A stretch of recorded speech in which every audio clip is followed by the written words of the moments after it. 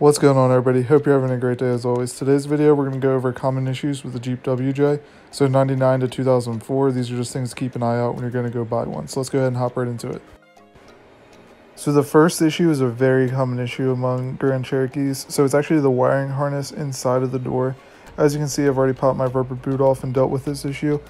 But essentially, when you open and close your door multiple times, the wires inside get worn and they break, causing the switch panel not to work very well.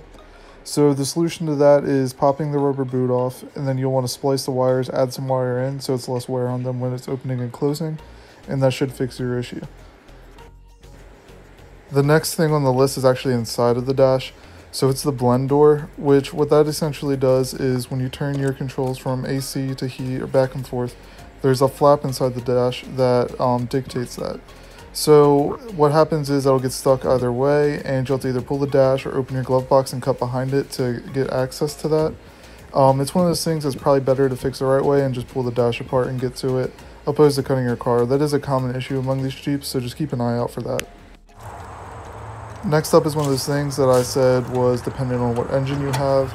I have the 4.0, so this isn't as big of an issue for me as it is for the 4.7 V8 guys. But essentially what happens is the 4.7 has issues with the valve seats.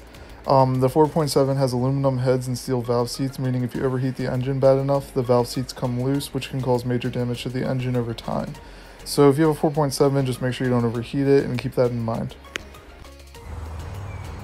Next on the list is drive shafts. So this is a pretty big issue if you plan on building your Jeep, lifting it, bigger tires, things along those lines. Some of the V8 ones came with the better drive shafts, but still you want to look into upgrading them.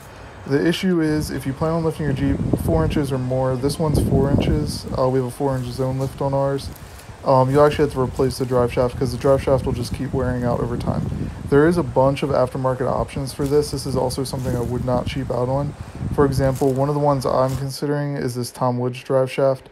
It's about $420, but it's definitely worth it in the long run. Let me know down in the comments if you guys think that I missed anything on this list, or add to the list down in the comments to help people that are looking into buying a WJ figure out what they need. As always, if you guys enjoyed the video, be sure to like and subscribe and come back for more awesome Grand Cherokee content.